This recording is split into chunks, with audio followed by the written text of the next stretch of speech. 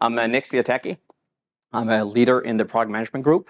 I jokingly say that what I do is access points, and access points. My team does a little more. We look at a lot of the 802.11, a lot of the RF near features that we're doing. First-time presenter here at MFD, a long-time viewer. Shout out to those that are sitting in Europe during their dinner watching the sessions. Used to do that. With me, I have Anand, who will help me with the demos in just a second. By the way, that's me. If you want to tweet at me, some of you already do, go for it. Anyways, what we'll be covering today.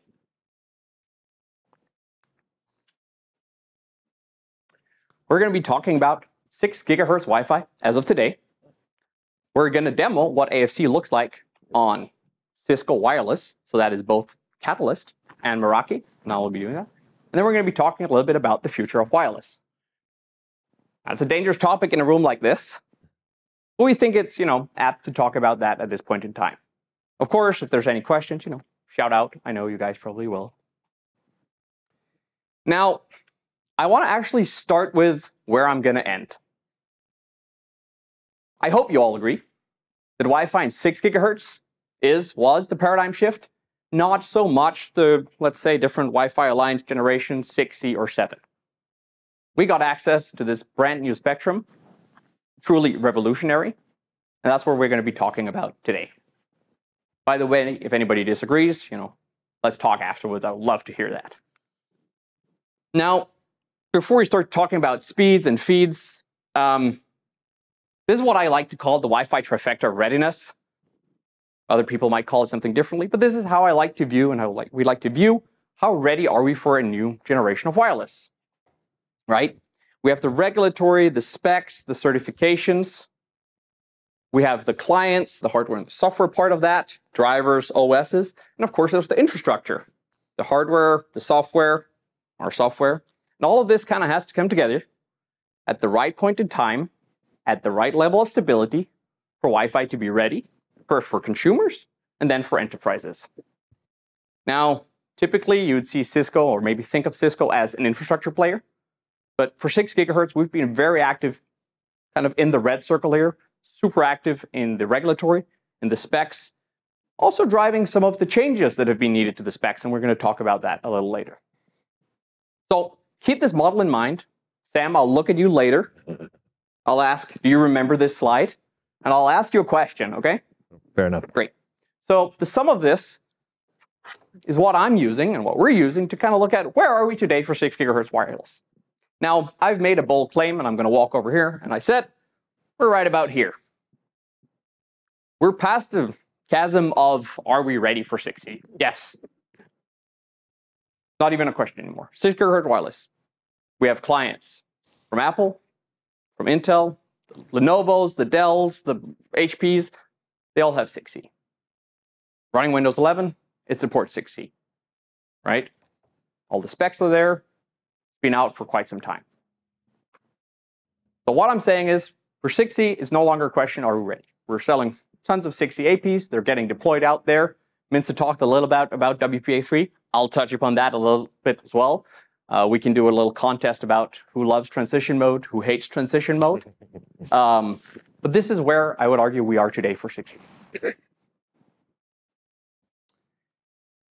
First, why are we there? Well, we're happy to report that all of the clients prefer 6 gigahertz. So our test teams do an amazing job of testing every single client. And, Minza pointed this out. Clients may or may not be the worst behaving client or part of a wireless network. We do extensive testing on every firmware version with, every device out there. And truth be told, when we started this journey of 6E, this was not the case. So a massive thank you, of course, to all the client vendors, software guys, driver guys, optimizing the roaming algorithms to make sure we take care of this new band. But we're there. If you looked at some of the old VT slides or our presentations, this was not the case some time ago. So clients, we're good. Oh, sorry you didn't get that, but we'll get into that.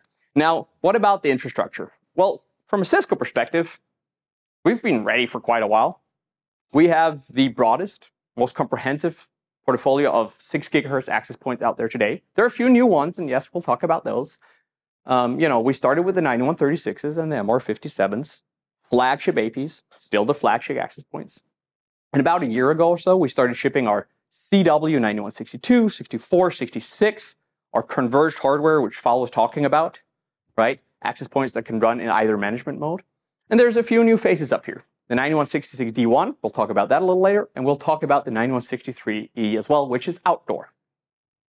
Now, some of you might be thinking, wait, there's more 6E APs from Cisco, right? Absolutely. Our IoTBU has, hardened, ruggedized 6 gigahertz access points. I simply couldn't fit them on the slide. But from an infrastructure perspective, mature solution for whatever deployment case you might need. Cool. So let's talk a little bit about the 9163. So the 9163E, and I do have the speeds and feeds slide here, and for those of you in the room, I also brought one along, is the first, let's say, enterprise extending indoor to outdoor 6E access point from Cisco. It is a tri-band 2x2, and I know it's dangerous to put a slide with a lot of speeds and feeds here. I like to think about this as a CM62 or like CW9062 in a ruggedized cover. Now, most people, the first thing they ask me is not the speeds and feeds. Then what do they ask me? AFC. AFC. We'll talk about that in just a second. No, you know what I was thinking about? And it's over there. So, Nick, how do I mount that access point? Yeah. I'm just going to walk over here and grab this. So this is the Meraki bracket you may know and love from MR86s. And yes, this is the default we're shipping with. But we've actually done one better. This is compatible with the existing Catalyst brackets as well. So all the way from, I think, 1530, what used to be the PMK2 for those of you who speak Cisco PIDs. Yep, works with this, so you can upgrade existing installations. We have new antennas, dipoles. We have a directional patch over here. Not going to show that here. But, self-identifying antennas, all the bells and whistles you've come to know and love from Cisco access points are in this access point. Now, Sam, you mentioned AFC. And of course, for that reason, yes, there is integrated GPS. For those of you who don't know the relevance of those two, hang on for just a second. But we've, of course, built in GPS for AFC. When I say GPS, of course, should be more correct, it's GNSS. We have global band support. We've also added support for an external GPS antenna. So should you want to mount this access point in some awning where there's not, any GNSS coverage, yes, we can support that as well. So that's kind of the hardware side of it, right? Scan radios, 2.5 gig. Again, bells and whistles, of course, migratable between Catalyst and Meraki as well. Just going to pause here for a second. Any immediate questions? I assume in Europe the 6 gigahertz disabled. Yes. So the question was, is 6 gigahertz disabled in Europe?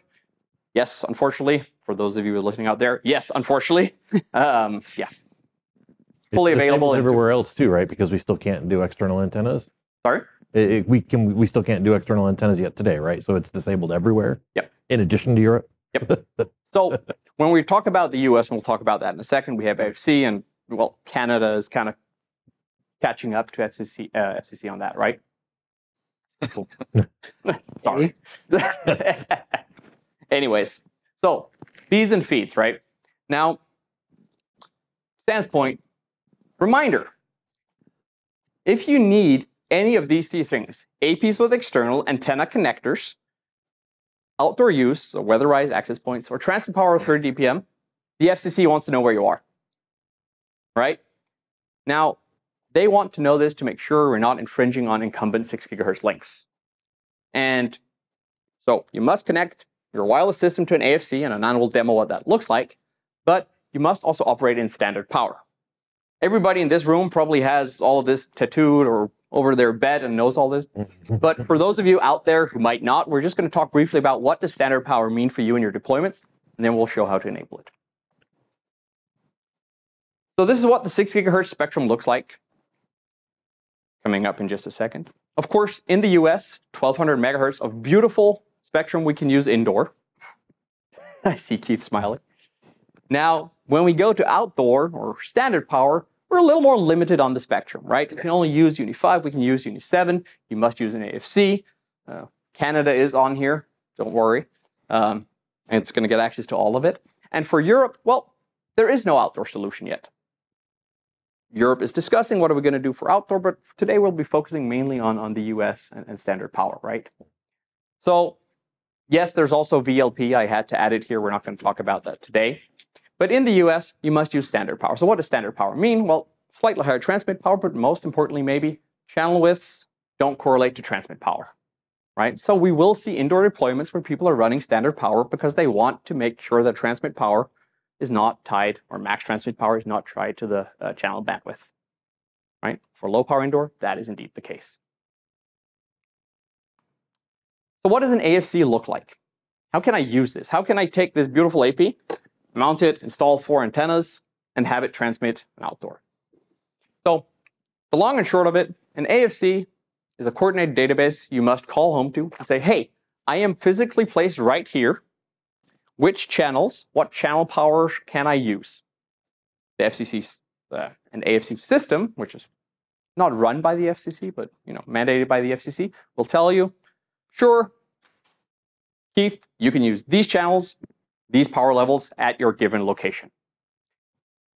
We have this fully integrated into 9800 controllers, and I will show that. We have it fully integrated into the Meraki dashboard. So I'm going to kick it over to Anand to run through what that looks like, and then we're going to take any questions on that. Hello again, and good morning. I know it's been a long journey and a long wait for the general availability of AFC and standard power mode in 6 GHz here in US. But the good news is the wait is almost over, and we are in the final stages of launching the AFC functionality. And it can't be a there can't be a better event and a day than today to showcase AFC in action. Very quick intro about me. I am Anand Gurumurthy, and I'm a senior technical leader, technical marketing, focused on the wireless products and solutions. My primary focus is on the access point platforms that I work with my colleague Nicholas, Yogesh, and the team members. And before actually I get on to the AFC demo, I want to share an update, just in case you guys are not aware. AFC is an early field trial in full swing. It's tried by our customers in both the stacks. And, we got the experimental licenses for them. And the trial began about a couple of months back. And, so we've been getting great feedback, and it's all looking very promising. So what I want to do today is walk you through the configuration and the monitoring aspects of both the Catalyst 9800 UI as well as the Meraki dashboard.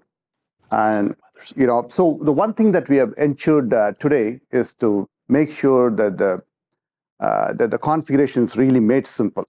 Now, if you actually really count, there are only 2 steps where a user has to input something, some parameter or enable a knob. So I'll walk you through what we are doing there.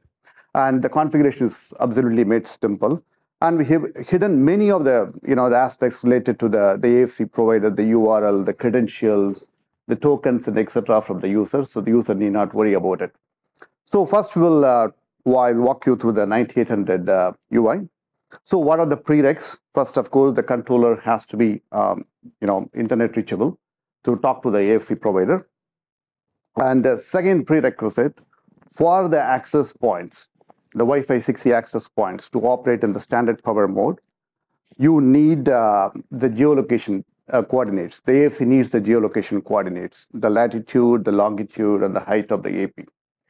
And what the AFC spec says, though, is that these coordinates is something cannot be manually entered, manually configured, and it has to be obtained in a very automated way, like what Nicholas said, through GPS and GNSS. So, and how do we go about achieving this? So, we have this GPS module, that plugs into the USB port of the access point. It hardly consumes any power. It's just about 0.2 watts or so. You don't need any extra power to operate this, the GPS module. And you can also pop open the cover and attach an external GPS module and another cable, in case if the access point happens to be slightly inside the floor, that you don't have a clear sky view. And for of course, the external outdoor access points, you have the inbuilt GPS module, and you also have provision to attach an external GPS module. So not all the access points need this GPS module though. It's enough that few access points in a given floor has this GPS module. The rest of the access point can derive its relative location. Yeah. Do you have an idea of what that ratio might be in a normal, carpeted environment? 1 to 4, 1 to 10? We're looking at about 1 to 5, approximate, but purely depends on the deployment, and it's based on the RF neighborship relationships, and if the access points happen to be the same switches, the CDP neighbor list, and so on. But we are coming up with a deployment guidelines, but as of now, it looks like as if like 1:5. That's what you're looking at. Yep. So the very first step is what do? You plug in these GPS modules for the indoor APs, power them up. It's going to acquire the satellite signals and the geolocation coordinates, which you can see in our controller UI. And we have this maps integrated, which gives the precise location of these access points, and also the source, how it obtained its geolocation, whether it's through GNSS, GPNS, or if it's a derived source. This is the very, very first step.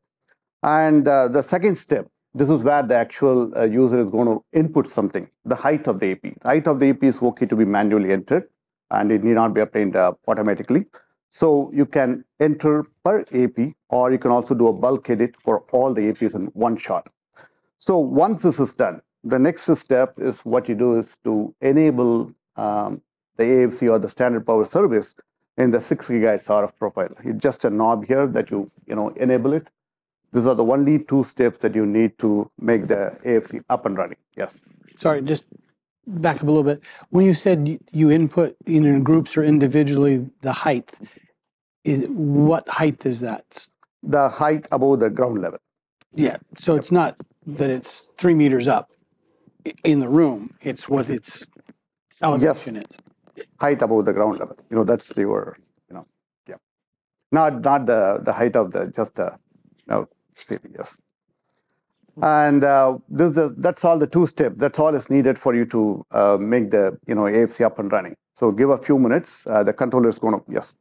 Kind of maybe off track a little bit, but I know that there are like wireless bridge vendors that have the GPS built in, and these are relatively inexpensive wireless bridges. Is there any thought to just building it in, or why not just build it in? Again, maybe it's just a terribly stupid question, but no such thing as stupid questions, right? Now, how we answer them, no, just kidding. This is something we're evaluating, right? For products that are outdoor, yeah, we're going to build them in because you're going to need one for every AP, right? Now, for, let's say, indoor APs, if you're in Europe right now, well, you're not going to need one. So it is something we're evaluating and, considering. I guess where I'm coming from is it just feels like it would be, and again, out of ignorance, feels like it would be pennies in manufacturing versus something that looks like a lot more expensive. Yeah, no, I mean, we're considering for future access points. I think the way and the reason we introduced this USB, right, was these access points, first ones launched, started shipping 2 years ago, then a year ago. Yeah. Depending on when AFC was ready. This is a way to make sure we can, enable this for the customers that are going to do it. And then, in the future, absolutely something we're looking at. Now, there are a few things that we can talk about energy efficient glass and how well it works inside. And I think Keith was kind of alluding to how many do you need. We do have an external GPS puck, and some of those deployment guidelines also kind of help, inform decisions like that. Sure. Thank you. Does this act as a double whammy for, if you say Europe now, still use the module to help automatically place it? Yes. Short answer, but yes, absolutely. I think I know where you're going with that question, and big yes. Because I mean, when you're doing it yourself on Prime or DNAC and getting the angling right and all that, I mean, if you've got the module in there, why not? Yeah. Let me talk a little bit about that in just a second, but I'll let Anand go through the demo here and then kind of on angling especially. Yeah. Okay. So now how do we monitor the AFC services? There are different levels. If I may address this. One other question about the integrated APs or integrated GPS module versus having it external. Even if you have in some of the buildings that are energy efficient and all of that, even if you have in all the APs, signal doesn't penetrate in. So there will always be scenario where you'll need an external module to be connected to it. Now the question is, what's the pivot point when you decide you want to have it integrated versus all external? 6E being the first generation of things, we're starting with external module in the GPS side. So in towers, how's that going to work where you have low E glass and 30 dB of a signal degradation from the outside to in? Yeah, so and that's why we have that puck antenna thing that sort of goes out. We have both for indoor as well as for outdoor APs. So that'll get the GPS through the You have to, 30 you have to feet, find whatever. kind of hang it outside the signal so that, and then you have the cable length which is fixed, which will allow it to let in. Do you have to get that outside of the building? Yes, if your building is super energy efficient and the signal doesn't penetrate in, yes. Okay. Go ahead, Anna. Okay. So how do you monitor the AFC services at different levels? The very first, monitoring is at the controller level. If you're kind of in a health check, if you're okay communicating with the AFC provider, it's okay here. If something goes wrong, it gives you an error message as to what went wrong. The timestamp of its last successful communication with the AFC provider. And the next step is you can also monitor the individual AP levels. We have this AFC tab where it just gives the current status of the access point, if it's operating in the standard power or low power. And then there is also a request. It just kind of gives the details of the request that it made to the the AFC provider. And there's an important tab, like the response tab. This is a response that we got from the AFC that gives the power levels, the max power levels that the APs can operate for the channels and the channel with different channel widths. So, and of course, Uni 6 and Uni 8 is not support for the standard power. So, it's all no response from the AFC service for those. And we also have an aggregated view of all the access points for the AFC services. We have this nice chart that just tells you the number of access points that's actually operating in the SP mode. And it kind of gives the details, like, if, the percentage of APs that you don't know the geolocation, we have all the data here for the admins to act upon it and then see if something has to be fixed here. So, and also it gives details of if some of the APs, it doesn't have an active, AFC session. So if you look at here as an example, one of the APs is an inactive, the reason being the height is not configured. If the height is not configured, the controller is not going to initiate a AFC query with the AFC provider. So very similar approach on the Meraki side as well, and just two steps. The very first step is to get onto the indoor or outdoor profile, and what you got to do is enable the standard power service. That's the very first step. And the moment you do this, it's going to pop, so gives you a list of all the access points where you need to enter the height. But here is this production setup. It is one of our alpha setup that we are running in Cisco network. So height is already configured, so you don't see that the pop-up menu there.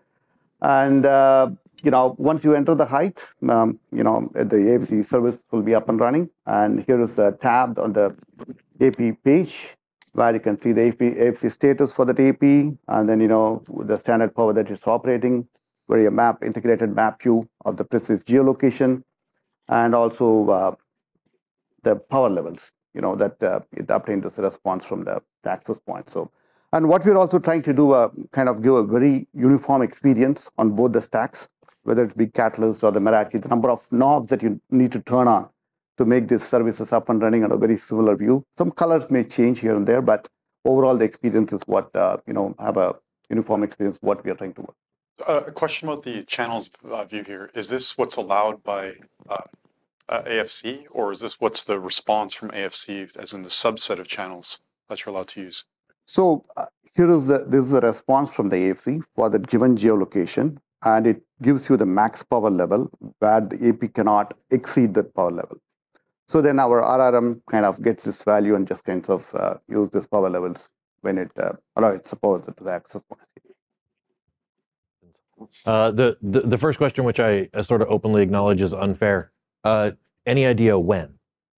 When we're almost there. Everybody keeps saying we're almost there. We're almost there. Like, and again, I realize it's not Cisco by any stretch, but I know the date. But Yogesh wants to. Okay, maybe I can take this. So from a product point of view, I think all vendors and even client vendors to some extent are almost ready. Their devices are in the lab. It's being certified and all of that.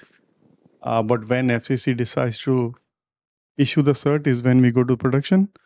Last we heard was it was getting impacted with government shutdown. Now I heard government shutdown has sort of moved away. So it's any day for that matter. Okay. Either side of the Christmas. So realistically, before the end of the calendar year, possibly. Maybe. Okay. All right. Fair enough. But it's not very far though. I mean, not okay. So yeah, we're okay. Months away. And then the other question I had was, I know a lot of my customers are hyper conscientious about where their data goes, data about their network goes, and the like. We're now hooking our controllers and our AP serial numbers and our locations into a system that Cisco then shuttles off to an AFC provider. Can we get some insight into how that happens, what the trust relationship is between that provider and Cisco and the customer? Where is that data going to go? How is it protected? Hey, if I want to excise my data from that system, how do I pull it back out, right? We've just sort of dropped a third party into all of this, and everybody's sort of good with it. I'm not. So the short answer is, with anything we do with cloud services, we always do a fairly extensive write-up. It's a really good point, and it's one of the things like we will be publishing to the extent possible. Now, maybe not directly an answer to your question, right? But, and I'm just going to advance the slides a little bit. By the way, this is the GPS module. It's available today. It works on all of these access points. I'll answer your questions like maybe slightly different. What if you're in Europe? Or what if you want to use all of them 1200 megahertz? Or what if you're not comfortable about sending this information out of your network? Well, it's going around the room, but we took an external 6E antenna and we put it into an AP called the 91661. And for those of you who speak Cisco PIDs, this is 2566 merged into an access point. It's right over there. Tom has it. Tom's keeping it. With that, you do not need an AFC. You can use 1200 megahertz today. This works in Europe. We have events running it today. I'm not going to spend too much time on this one right now because this is public information, but just since you mentioned angling, just one little shout out to this line over here. There's an accelerometer in there. So in the very near future, we can actually determine the tilt of all these access points. So say you have a design file that has angles of installation on it, right? Now it can automatically determine, hey, where am I pointed? Okay, we can go a step further. Our partners in the RF modeling world can probably use this information. Or, hey, did this installation actually change? So, you know, not a direct answer. And for those that need the information, yes, we'll provide that. But do you actually need external antennas? If you're in a high, low E building, maybe this is the way you go. Shout out to some of our engineers in Ohio who have called every glass manufacturer I know and said, can I get a sample of your glass to determine if GPS can go through that? Now, I want to shift gears a little bit here in the end and talk about, well, the elephant in the room, Wi-Fi 7, right? Now, Before you go, can I ask 2 questions that came in from Twitter? let's do that at the end, just because I know we're a little short on time, and then we'll take those. So, Wi-Fi 7, right? EHT, extremely high throughput. There's not a day where I don't get asked, what about Wi-Fi 7? And I'm sure you guys will as well. But first, I want to take a step back and say, you know, what do our end users actually care about from Wi-Fi? Most of them, they just want it to be fast enough, make easy onboarding, and have it be reliable. They don't care what generation of wireless is running. Now, in the beginning, I said 6E was what gave us a lot of this revolution that we can now deliver this in a way we haven't been able to in quite a while. And honestly, they just want to make it work. So I'm going to be a little bit cheeky. When people ask me, so 6E or 7, I'm going to start replying, if I know them, maybe not to the customer, that's a poor question. First of all, why? 6E is 6 gigahertz.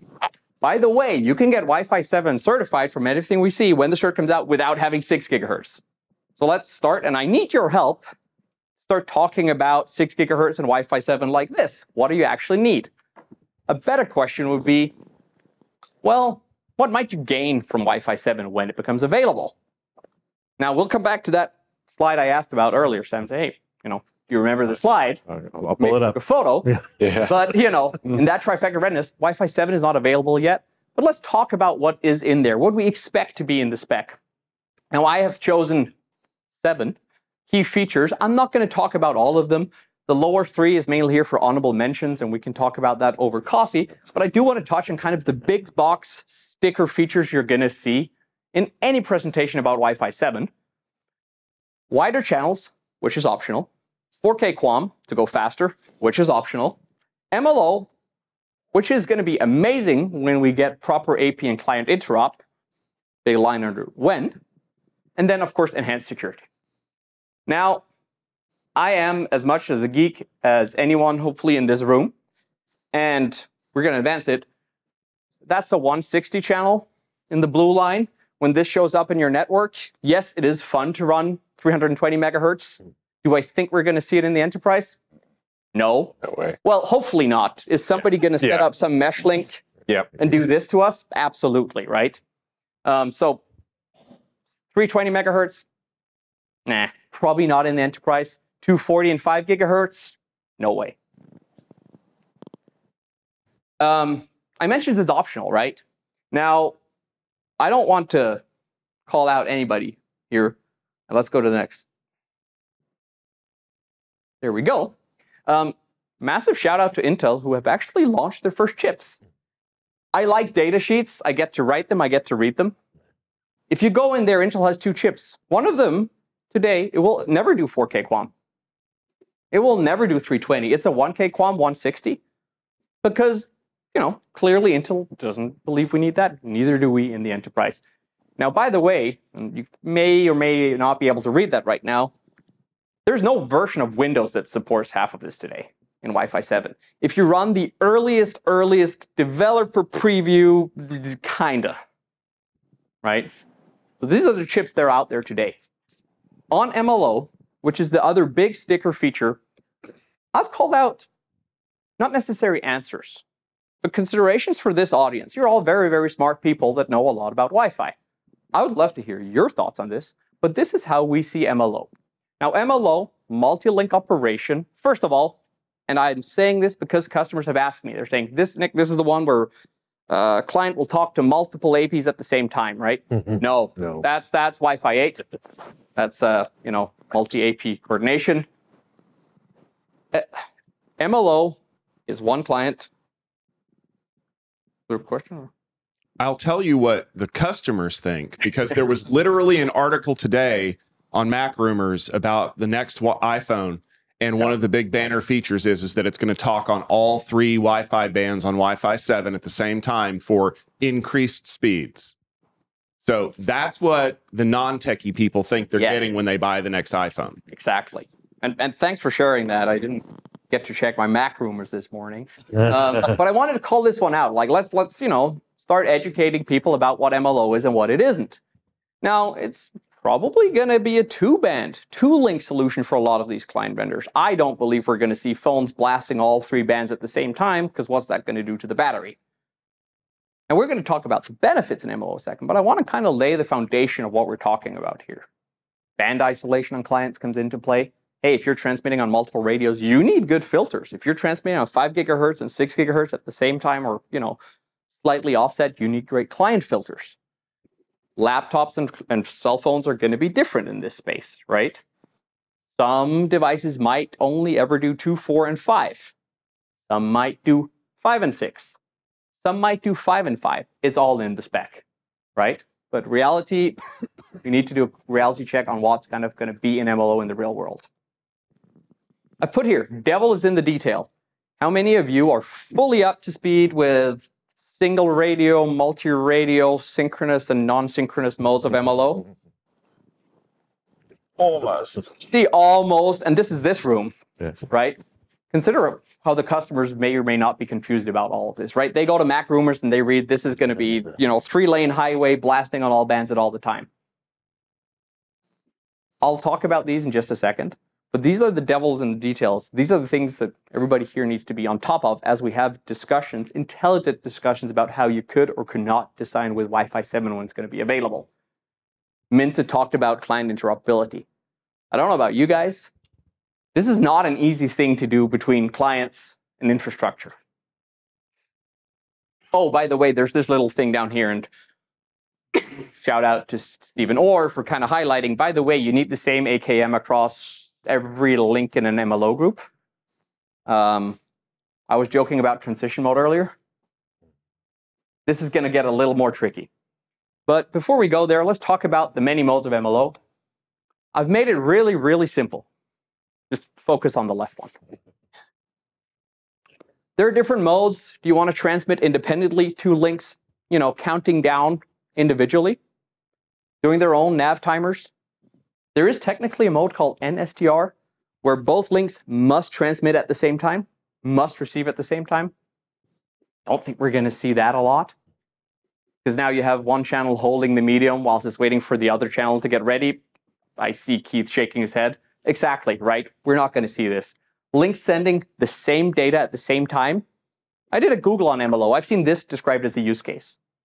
And whilst technically true, that's not MLO. It is. I mean, it's no worse than PRP over Wi-Fi, really, at the end of the day. So you could certainly, relegate some of those corner case scenarios to now a standards-based technology instead of something proprietary.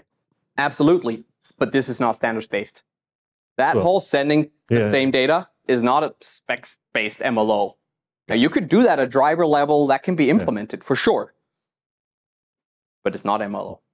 It's essentially using STR and just sending the same data over those two links, which are operating individually. So, key takeaway, just remember STR, forget the rest. It's what we're seeing right now. What about the quaz when it gets to this? When you start doing breaking up the access categories, and then there's two more called SCS and what's the other one? 802.1 QBV, TSN. Now that I haven't got my head around yet. Sounds like a great topic for next MFD. I was told don't give a 2-hour tutorial on Wi-Fi 7 and MLO. Happy to do that for next one. By the way, SCS, Stream Classification Service. Yeah, it evolved, right? Exactly, and it kind of works along with one of the honorable mentions with triggered uplink OFDMA.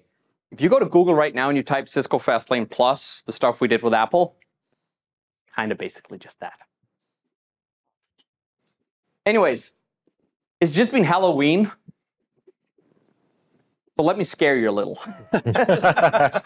I took an example of what could an MLO SSID deployment look like if we're using SAE in transition mode.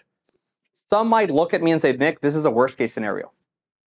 I say, well, this might be a very real scenario.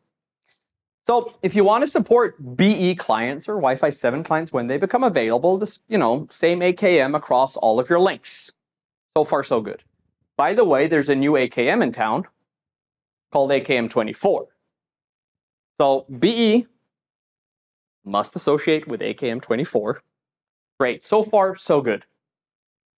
Now you want to add in 6E certified clients. Well, that's AKM8 and CCNP 128. Anybody guess what's going to be on the next line? 6. Hang on. Advance it here manually. So if we're going to do older stuff, we now also have AKM2 for transition mode. This is the reality you're going to be dealing with when Wi-Fi 7 becomes available. Now, why am I saying this? Because you're going to be the guys that are going to help these deployments. You need to start planning for this now. Now, AKM8 and AKM24 are somewhat similar. Same hash values, but there's absolutely no guarantee that a 6E certified device will ever know what AKM24 is. From, let's say, reputable vendors, hopefully there's going to be updates. There may not be. So just a purely, maybe stupid question, but is there ever a point where vendors like Cisco get a hold of a standard like what's coming out with Wi-Fi 7 and say, this is just insane, it's ridiculous, and as a block, we're all saying no to the IEEE? I mean, like I said, I know it's very rhetorical and silly, but because some of this is just so unachievable, and if you can achieve it, it's so non-uniformly applicable that it becomes self-defeating for not just us, but for you guys and everything. So the short answer is we're present in every body where this is discussed. It is also very much a majority vote in a lot of these. IEEE, WFA, WPA, or the security group, present in all of them and leading these arguments. If Stephen Orr was here, he'd say, let's just all go to 1x and call it a day. And that is possible. We could all go to 1x and be happy, right? I'm not going to dwell too much on this, and I see discussions in the sideline, and could we simplify this if, you know, we go, oh, by the way, the group cipher is all going to be CCMP 128 on the group cipher because that's 6E. Worth considering. I put down here, legacy client support is going to be fun. Even if you get rid of anything WPA2, there's now a bifurcation in WPA3. Anyways, Sam, this was for you. Going back to this, the model. Yes. So where are we? Infrastructure regulatory clients. I got it. Boom, Yes. right there. Regulatory specs, IEEE 4, version 4 of BE spec dropped 10 days ago. There is no such thing as Wi-Fi certified yet. Probably going to be soon. Clients, Intel dropped the first version of their chip with the first, you know, the driver code, I don't know, 14 days ago. So where are we in kind of like Wi-Fi 7 for enterprise? Oh, we're waiting on infrastructure. See, I knew that was going to come. But, you know, we're right here with consumer Wi-Fi 7. I have the privilege to have all the consumer gear, all the phones, and I'm testing this out. If you buy a consumer Wi-Fi 7 router today, OFDMA is just turned off. It says 7 on the box. OFDMA, MU-MIMO is all turned off. So we're going to see consumer Wi-Fi coming in. I just love this graphic. This is fantastic. Thank you. Yeah. Credit to your guest who told me use this graph. But enterprise Wi-Fi 7, it's going to be a while. Minza talked about interrupt. All the stuff that's not in the spec, we're working with all the client vendors to make sure this is going to work as good as possible when it's ready. We're not rushing to put out hardware because, God forbid, what if there was a change in the spec? Everybody remembers what draft N, and we had pre-release devices X, Y, and C, right? Now, that brings me to my second to last point. Greenfield. The elusive greenfield. Windows XP only. That is Windows XP. Thanks for noticing. Yes. As I mentioned, when we start bringing 7 in, we're going to create legacy 6E clients. How crazy is that, right? First question. Does anybody know, and I see people scratching their head, what that first bullet relates to?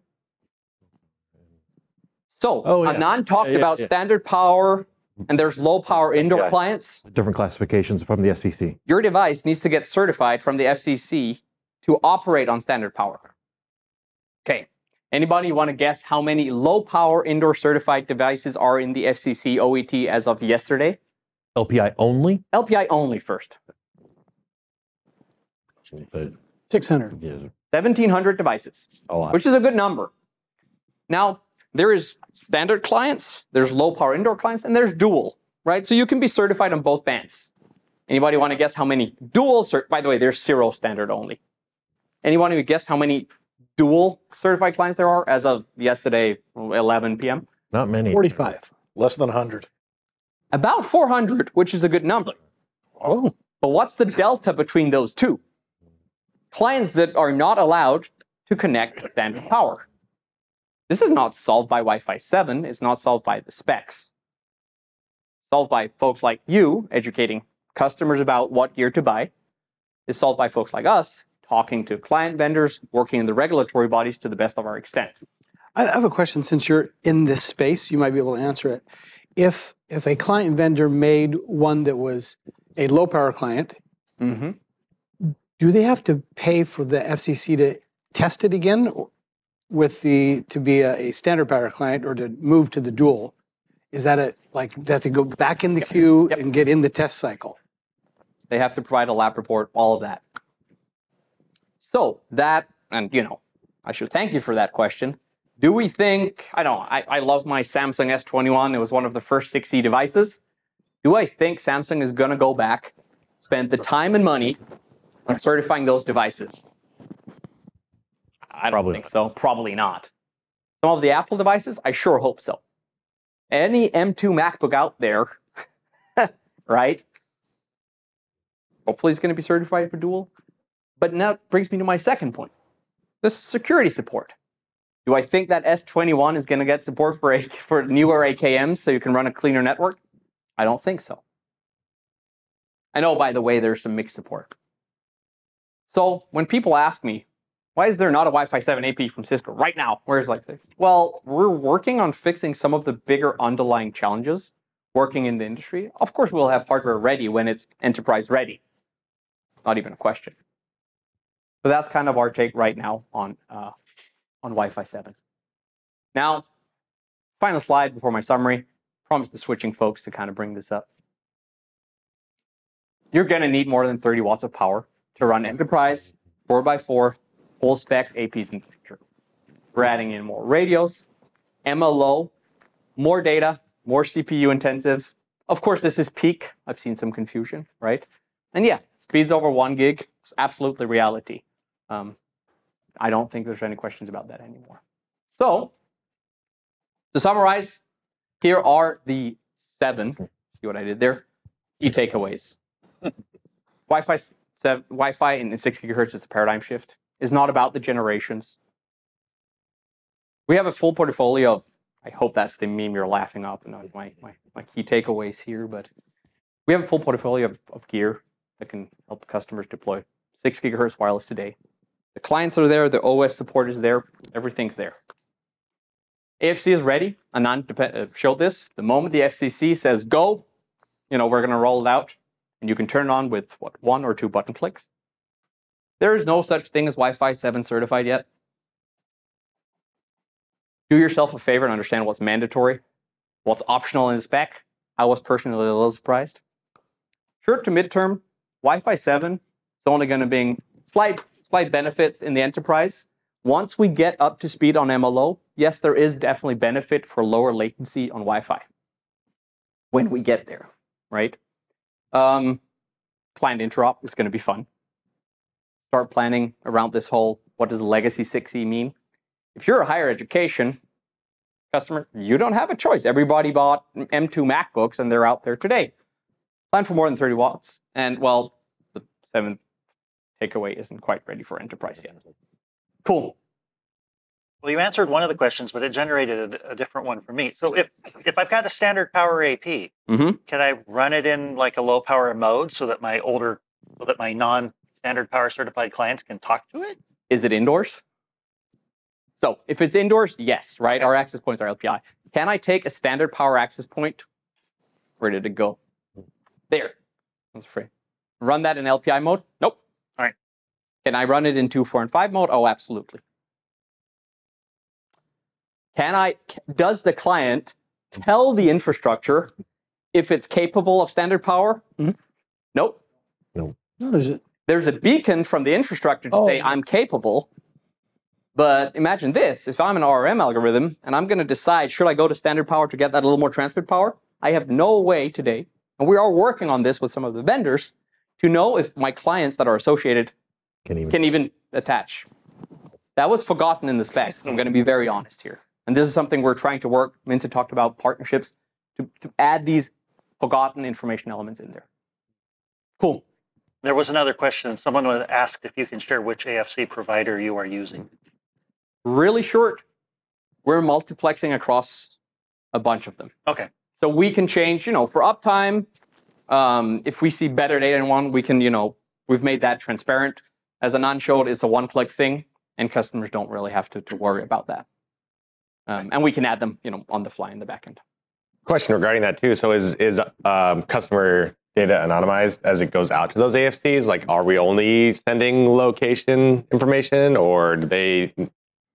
It's of course encrypted. The exact fields and values, I'm not going to stand here saying knowing exactly what's in there. We do have to send location. I do believe we actually have to, and Anand, to keep me honest, we have to maybe even send device serial numbers to the AFC. So there's only so much we can do to anonymize it, right? Anything that could be personally identifiable to the extent possible within the rules.